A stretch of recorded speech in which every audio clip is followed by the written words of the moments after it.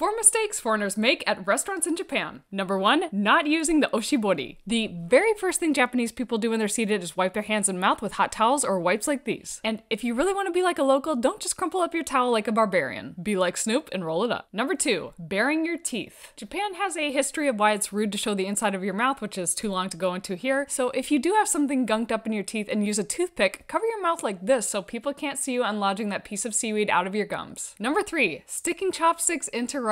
Not only does it look like a ritual that happens at Japanese funerals, but you wouldn't stab your fork upright into a steak for a place to keep your fork, would you? Just use the chopstick rests or lay them down on the table or plates. Number 4, waiting on the waiters. It's so nice that you can actually call your waiters over when you need them instead of waiting on a prayer for servers like in the USA. I know it's hard to get used to, but belt out a sumimasen to a nearby server, or if you're lucky, the restaurant will have a please notice me waiter-kun button on your table. And now you know the